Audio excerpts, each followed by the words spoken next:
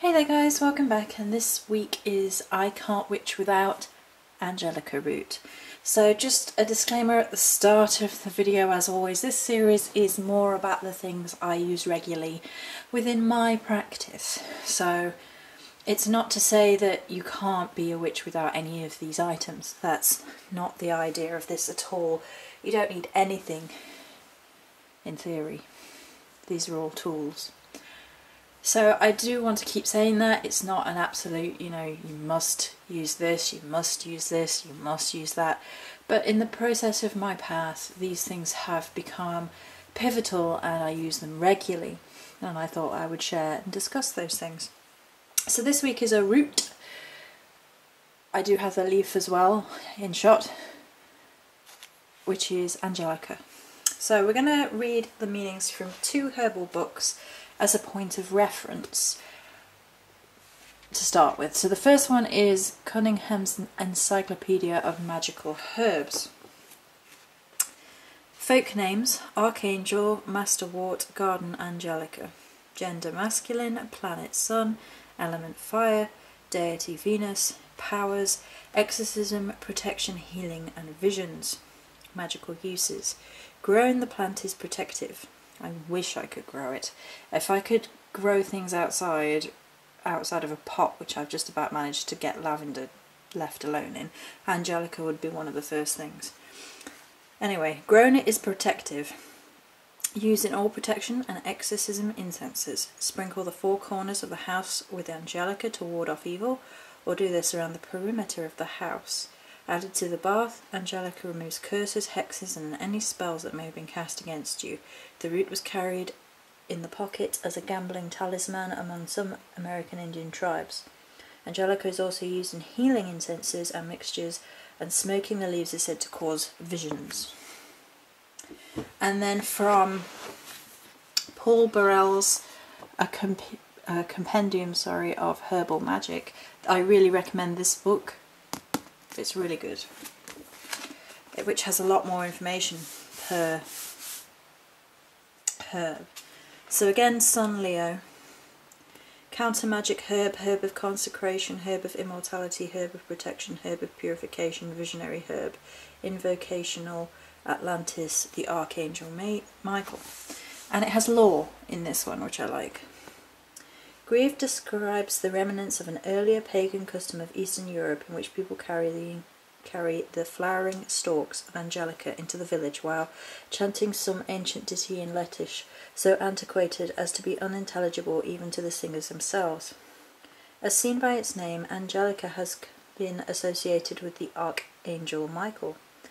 It comes into bloom near his feast day and has been connected to the Christian observance of the Annunciation. Angelica is known for its protection against evil spells. Mrs. Grieve says it has been called the root of the Holy Ghost. This majestic herb is thought by some to have been grown in the gardens of the mythical Atlantis. Usage. The Master Book of Herbalism considers Angelica one of the most valuable herbs of protection. The magical properties of Angelica work in two ways. One is through establishing protection, creating a barrier against energy which would be destructive or harmful to you. The other property is through filling the person with an abundance of good radiant energy. Angelica has a pleasing flavour and may be used internally. It is also an excellent bathing herb. The attributes of this relative of celery, which I didn't know, before I read this book, obviously. I've had this book a long time, so I will have read that before, but I always forget that it's related to celery. Anyway, this relative of celery enhances one's aura, aids the person in maintaining a joyful outlook on life, and assists in allowing the internal psychic self to be open and functional. Angelica may be used in ritual baths, self-blessings, and in rituals of purification. For devotees of the Atlantean myth, Angelica may be integrated into meditations to help the practitioner have a sense of Atlantis, its lore and knowledge. Plato was the first to write of this legend, and whether or not Atlantis ever existed in reality remains debated even today. The legends, however, have been believed by countless peoples over many centuries, and there is great power within the myth. Angelica may be used to intuit other realities with the ancient civilizations of other times. The belief in the protective and benevolent guardianship of Angelica is a strong force in many religions. For these people, Angelica is an essential herb. For any person desirous of better reaching one's inner light or finding inspiration and tapping into your highest ideals, Angelica will help you embrace and embody your own essence. As a bringer of light, Angelica may be used at Candlemas or in bulk as the days grow brighter and the hope is rekindled. Angelica may be used with the Strength card through meditation. The Strength card of Tarot, of course. That's a lot of information, isn't it, on a herb. I love this book, it's fantastic. I really highly recommend this book. A Compendium of Herbal Magic. There you go. So that's the second book, and I wanted to read those two and give a point of reference. I thought that the as much as I do enjoy the Cunningham book, it didn't give an awful lot of information, and the Herbal Magic Compendium really does. So, all that out of the way. Okay, so Angelica Root is one of my absolute favourites, if not my favourite herbal-like product, I guess. I have separated these up a little bit into sort of flowers and leaves and roots and things because it makes it easier. And I do enjoy several herbs or roots or things on a regular basis, but Angelica is one that I always go back to, and I really enjoy it. First and foremost, it smells amazing. And one of the ways of getting to know herbs that you really enjoy and are drawn to and perhaps resonate with you a little bit more than others is perhaps through your senses. And so the sense of smell becomes particularly important. Actually, we'll grab some because for a little bit of a sort of closer look. So on a sort of visual, roots are often not particularly attractive. You know, they're roots, that's what they do, at least to me, and this is going to be odd because I'm an earth sign, so maybe I should appreciate roots more, but obviously they're not as pretty as flora and not as pretty as some of the herbs even. Angelica Root though is quite pleasing. It's got a very sort of light colour to it, and the smell is something else, and I really have to try and get hold of some incense sticks and see if they actually manage to capture Angelica in its scent. I've never tried it because I've always been a little bit wary of that it might not smell as good. So the scent of Angelica is one of the things that most draws me to it, and you can use it of course in your own herbal blends or incenses that you make. It's a good base, it's earthy. I'm gonna sit here and smell like I'm a little Angelica taster, like wine tasted. So it's woody, but it's a little bit warm, a little bit spicy, but not much. It's woodland with a bit of spice maybe, and it not overly so, but still beautiful. It's just one of my favourite scents. And if a herb or root or flower, you know, the scent really attracts you, then it's likely that you will easily form a connection with that herb, flower, plant, because you are taking it into yourself and something in you is connecting to it through enjoyment and scent.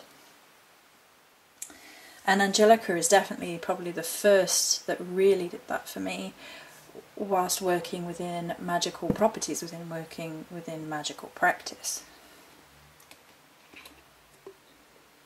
So seeing as this week we are talking about protection, I thought this would be ideal for Angelica. As I touched upon in the books, a lot of people consider it to be the essential protection herb. I believe the first time I ever bought Angelica, it was because I'd been reading so much about it and I wanted to try it for that purpose. And the scent was so astounding to me. I love it. So you can ingest it, like the book says, you can bathe with it, you can include it in incenses and herbal blends, you can include it in herbal sachets, you can sprinkle it around the room, you can sprinkle it around the circle, you can sprinkle it around your altar, you can put it in the corners of your home or around the corners of your property, and it is a really strong, protective root or herb. I mean, I have the leaves here. For some reason the leaves are more difficult to get hold of. I don't know why. I don't know if it's just that there's less of them, it's more expensive to get the leaf, I don't know.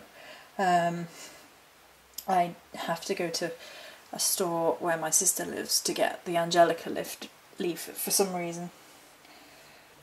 I don't know why. I don't know why that is.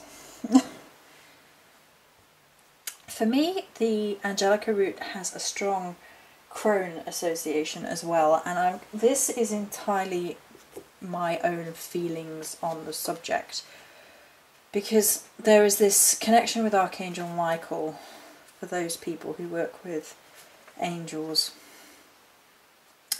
But if you think about it, the other things that is supposedly masculine, sun and fire. Now, in terms of crone energy, that might not make a whole lot of sense. However, we can go down the fire route, because of it being a herb of fire, that means that it's good for purification, and burning it therefore is really intense for purification purposes, because you are drawing on its fire purification properties by burning it. So it's almost like giving fire to fire and getting rid of everything negative, and its wonderful magical energies just blitz through negativity like no tomorrow. Now, the reason I think it feels very crone-like to me is because for me a lot of crone work is about transformation. If you think about, you know, being associated with death elements of dying and being reborn, that is transformational. And within terms of Angelica root purifying, it's the death of one thing for the transformation into something else. And like we read in the Compendium Herbal Magic, it has a duality of nature, that it not only protects, but it fills the person with a joy, a positivity. And to me, whenever anything has that duality, that sort of feeds into this idea of crone energy, because it protects and purifies and gets rid, but it also fills the person with magical energies of warmth and joy and light, so that they may continue on in their path, continue on in their journey, not be affected by negativity, not allow those things to destroy them. So for me, it's always very good for working with any crone energies.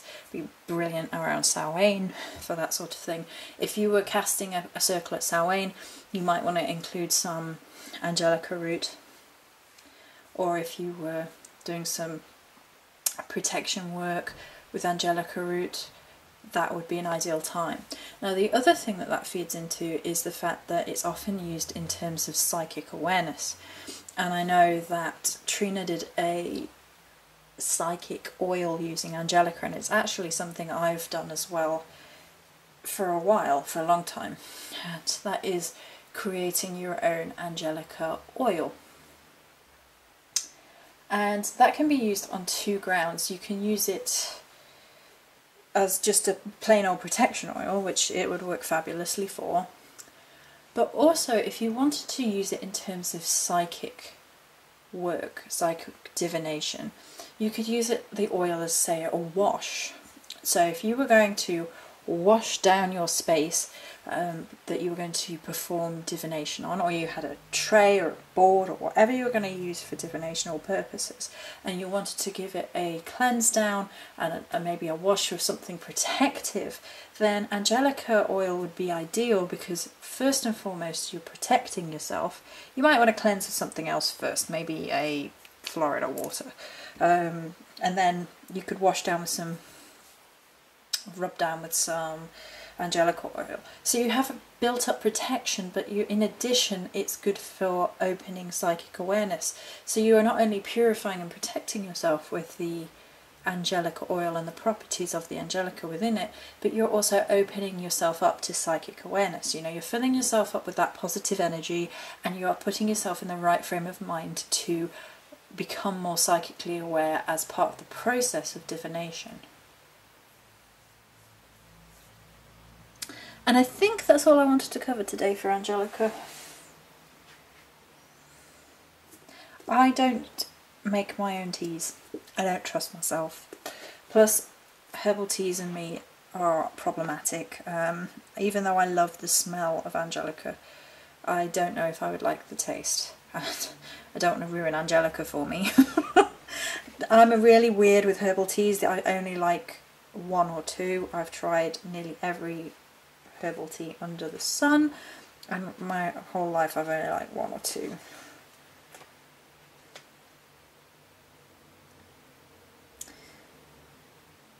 Yeah, so I think that's going to be it for this video. And if any questions, pop them down below. Many blessings.